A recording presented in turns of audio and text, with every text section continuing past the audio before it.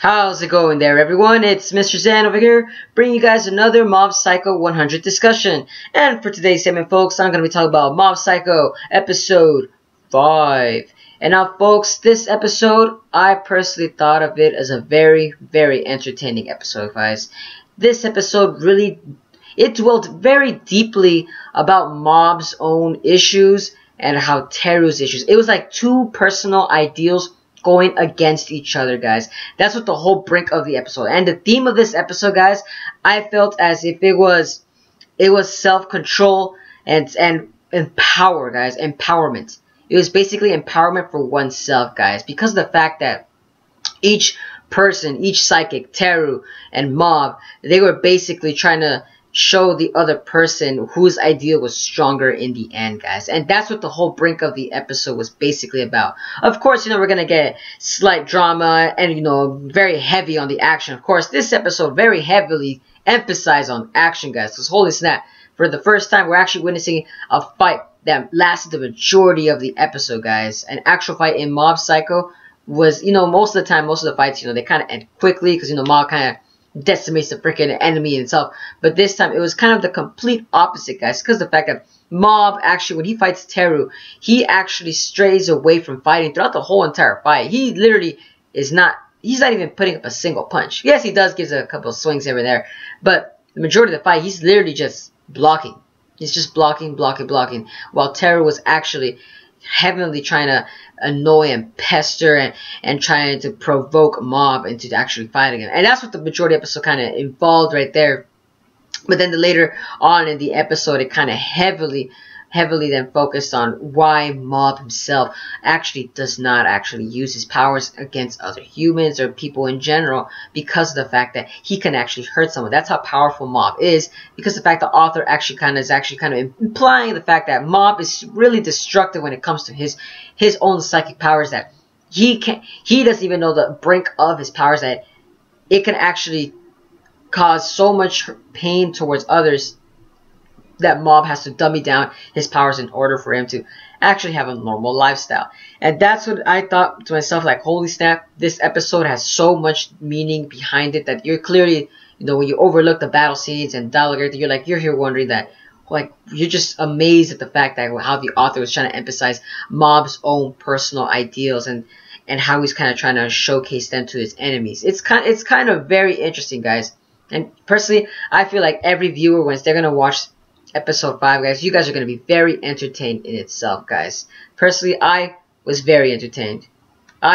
When you first watched that beginning of the episode and all the way to the end, you guys are just going to be glued. Of course, the beginning, then the middle, and then, like the last final actual ending of the episode, you kind of actually, it kind of slows down because of, because the fact that, it was that rising climax throughout, when you're getting throughout the whole entire episode. But then when you reach the ending of the episode, it kind of was very, I wouldn't say anticlimactic. It's just that it was kind of a way of the author saying at the end of the episode how Mob is actually, he's still human. He's still going to be, he's trying to clearly emphasize, Mob isn't some type of creature that is, just there trying to be destructive and trying to hold his powers. And, he's still a human, guys, at the end of the day. And that's what at the end of the episode, the author was trying to emphasize the fact, because holy snap, guys, Mob is still a normal kid.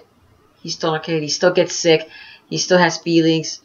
He still falls in love. Like I said, guys, he isn't a creature. And that's what, it's hilarious, the fact that throughout the whole entire fight, when Mob actually showcases his actual powers, he's actually shown to be a powerful, I would say, a powerful entity in a class of himself, that it's actually not even no longer human, which is crazy in the fact that even it scared Teru himself. That it's something amazing that I love. Like, I'm gonna keep going back. Like, I just love the way that the author was very emphasized the episode. It's because of that, guys. It's like, holy snap, you're gonna be amazed at how the author's emphasizing Mob himself.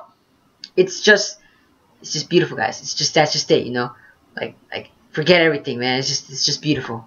You gotta watch the episode, guys. That's just it.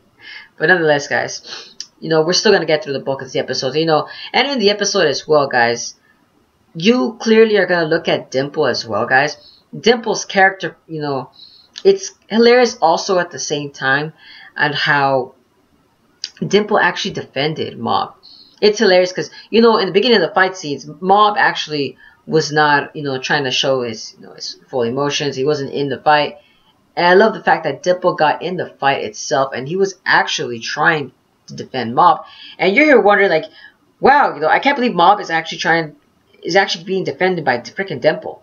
I thought Dimple was out for himself, and of course they clearly emphasized that Dimple really was just looking out for Mob, saying, you know, oh, you know, of course Mob is not going to put up a fight against you because you clearly are nowhere near his level. But you know, if you really want to fight me then. And I personally thought, Dimple, that's your own way of expressing your own gratitude towards Mob, basically saying, you know what, it's kind of pathetic that this guy is actually picking a fight against someone who's not even putting a fight. Like, even Dimple saw it, himself, that Mob wasn't the type of person to actually fight someone that is even against his caliber. That I thought to myself, like, wow, you know, Mob he's not condescending Teru. Is just trying to tell, he's basically warning Teru throughout the whole entire time, you know, I'm not going to use my powers against you. I actually might hurt you if I actually am serious.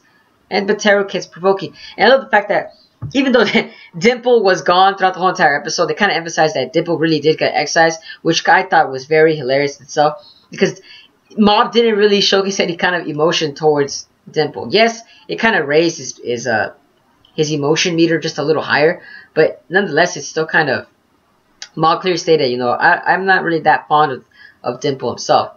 But then he looks back and says, you know, wow, Diimple was really actually looking out for me. And then throughout the end of the episode, he kind of says, you know what, oh, I actually miss Diimple. And like I said, the chemistry between Diimple and Mob, you know, it's growing. It's definitely growing, guys. And the chemistry between them was very well balanced. And now I'm kind of hoping to see if Diimple does come back as a recurring character at the end of the day, because of the fact that, come on, guys, who doesn't love Diimple?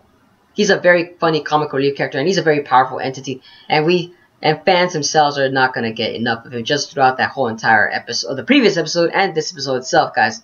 I'm still hoping that he's still alive. But that was it for Diimple, guys. Now, moving on to Teru's character in this episode. Now, wow, I personally thought this character was arrogant and annoying throughout this time. Like, it was kind of like how I stated back in the previous episode, that how I felt that Teru's character development is going to be portrayed as someone who sees himself as a god complexity, but then at the end of the day, he's going to be showcased as, you know, with a person that is literally nothing without his psychic powers. And you know what's hilarious? When I mentioned that, when I was watching this episode, Mob clearly expressed that towards Teru. And I was absolutely mind blown at the fact that Mob clearly stated that towards Teru, and Teru was annoyed at the fact that he was being called a normal guy or a below average guy, because of the fact that he is actually also similar to Mob himself. And it's funny too, because these two actually do share very similar similarities in itself, that these two characters, there's nothing really different about them. It's just the way they're actually,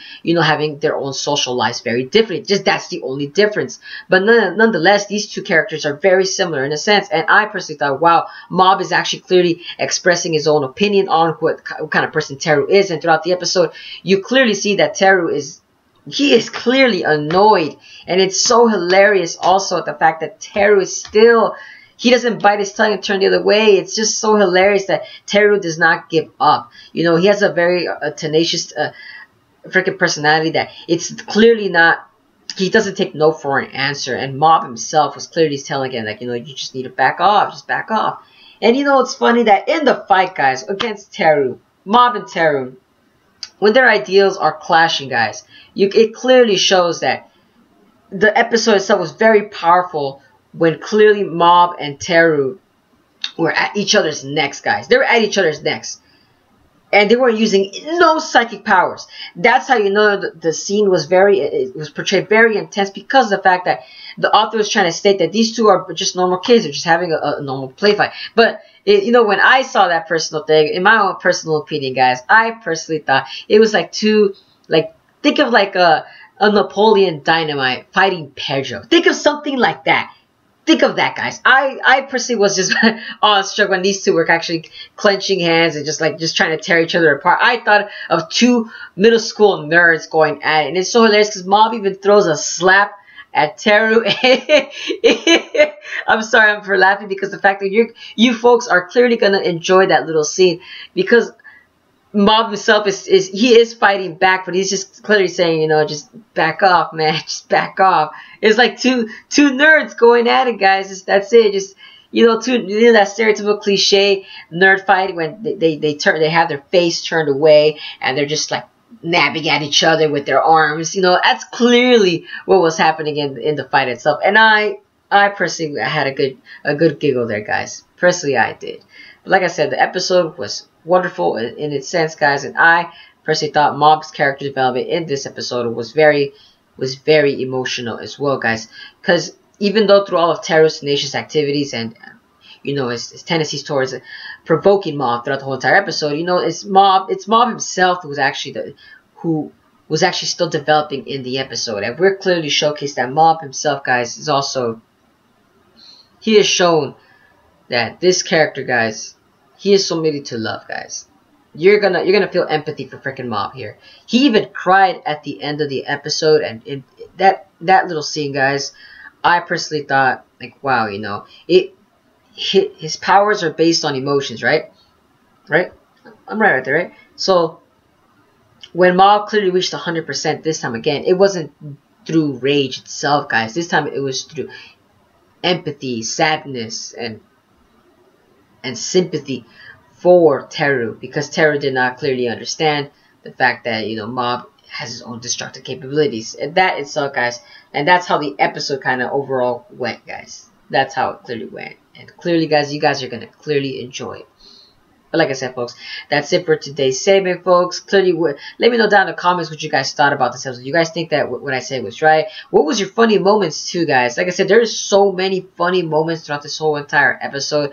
There's so many. One moment that I did find hilarious, and many viewers will find, is the fact that Teru mentioned that he literally looked like an Ochimusha, yeah, something clearly around the lines of that. Sorry for mispronouncing it, but he was clearly saying that he was an Ochimusa, and I thought to myself, that's true. That's actually true. You do kind of look like one, because of the fact that, you know, you look like someone that would actually, you know, you look like a wounded samurai, you know. And it's clearly showcasing that Teru literally looks like the type that he just looks like a coward. He just looks like a coward. I swear. It's hilarious, guys. But like I said, guys, let me know down in the comments below what you guys thought about this episode, what you guys think about the overall theme of the episode too. Like, clearly, like I said, it was just basically self-control. That's what I thought about this episode, guys. Another self-control and empowerment to oneself, guys. That's what I thought about this episode's theme. But like I said, guys, let me know down in the comments below. And if you guys enjoy my content, guys, give it a like, share, and subscribe. But this is Mr. Zen, signing out.